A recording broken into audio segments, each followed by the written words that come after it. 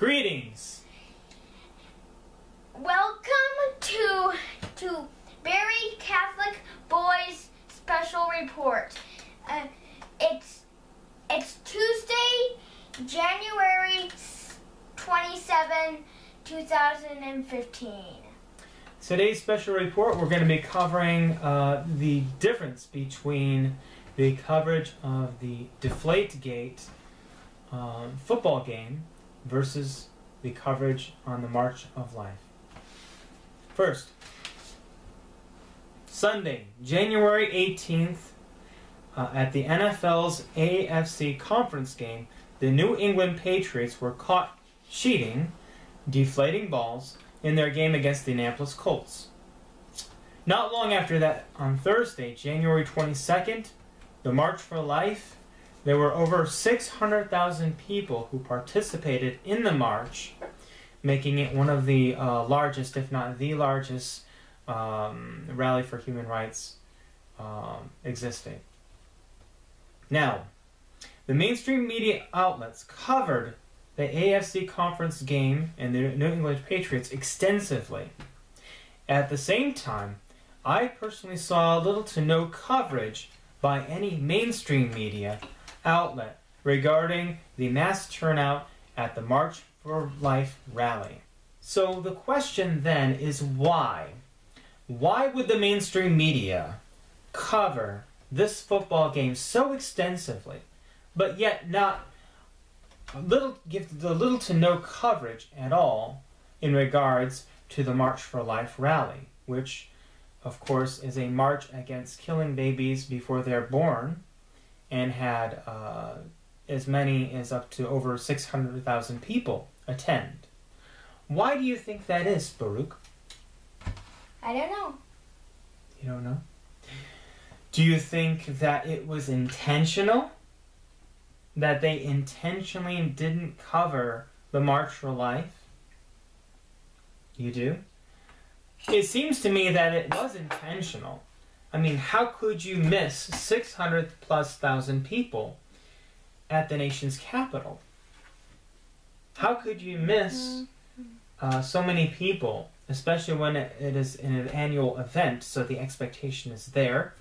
It was advertised, so they couldn't have missed the advertisements. I know I didn't.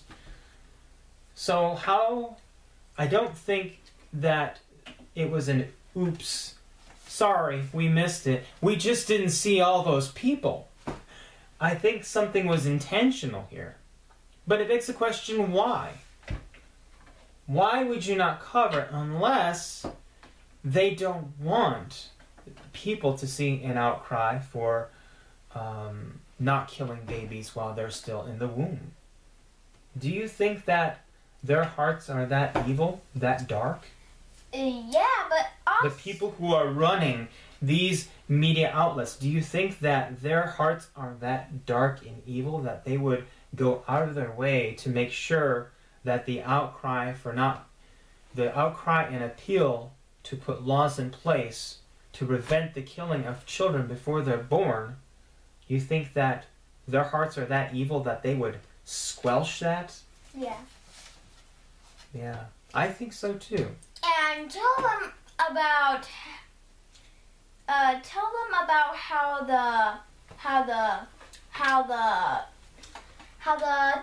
Patriots. Tell them about the Patriots. I'm just gonna sit here.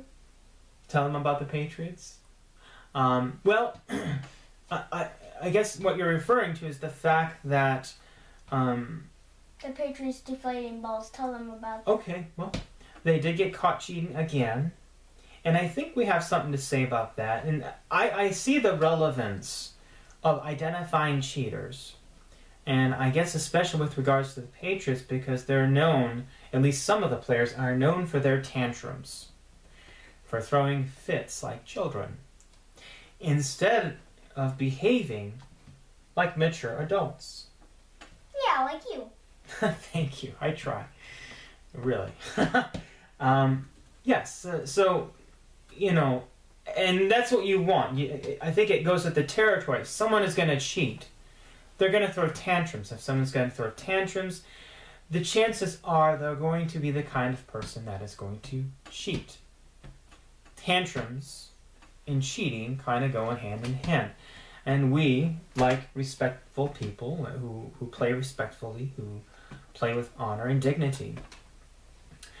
So I'm not saying, I wouldn't say that it's not worth reporting, but to go out of your way to report on this and miss something as large as the March for Life rally.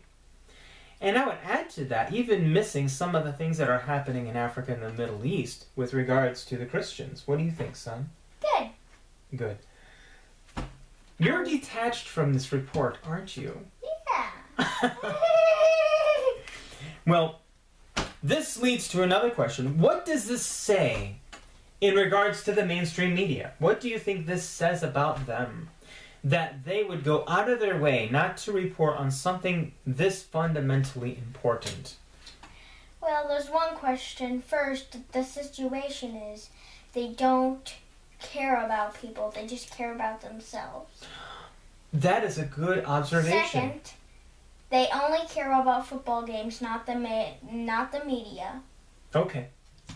And third, they don't care about the babies and the March for Life and the babies getting torn out of its mama's womb. That is very much. And fourth, because there's 5 reasons. Okay. Fourth, peace is not what they want, and they don't receive the Eucharist. That's probably true, or if they receive it, they receive it unworthily. And 5, they don't care about anything but the sports game, the football game, and themselves. That is those are some great observations to put on the table. And 6, mm-hmm. They have no. Their hearts are dark, and they have no question, and they don't even pay attention to what all that evil is doing. And when they don't pay attention to what everything is doing, only to themselves and to the football game, they get caught also, and they get killed. Those are some great things to put on the table. Well, this leads to other questions. So since they are purposely neglecting these things, and since it indicates a very dark and corrupt heart, can we say that they are trustworthy of what they do cover? Nothing. These news media outlets that are neglecting important stories and covering things that are really meaningless, can we say that we can trust them with what they do cover? The things they do report. Should we trust them? No, but we should care for them. Right, we should pray for them, shouldn't we?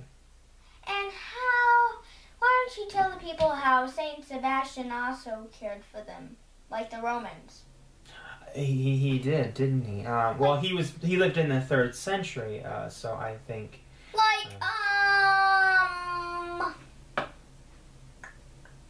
Well, let me ask this question: should we rely upon these news media outlets for our news coverage and commentary?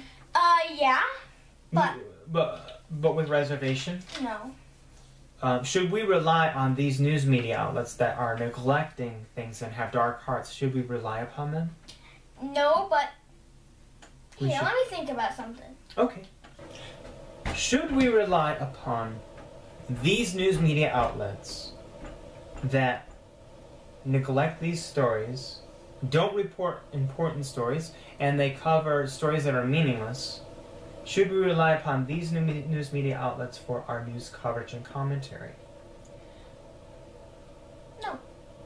Because someone with a dark heart and someone who is clearly neglectful should not be trustworthy. I think that is logical. I think that is reasonable. And I think that... Don't pay attention to me. Pay attention to them. Okay. I think that is a reasonable conclusion to draw, and that is the lesson we can learn from this issue regarding the New England Patriots Deflate-gate versus the March for Life and the media controversy surrounding it. So, for the Barry Catholic Boys, this is Timothy. And this is Baruch. Signing off and asking you please subscribe to our channel. Click down below and like our clips. And check out our other programs. I think you'll like what you see, and write to us. And make sure to comment. We haven't had any comments. Okay, we haven't had any comments. So, comment below, and we'll see you next time. Thank you. Thank you.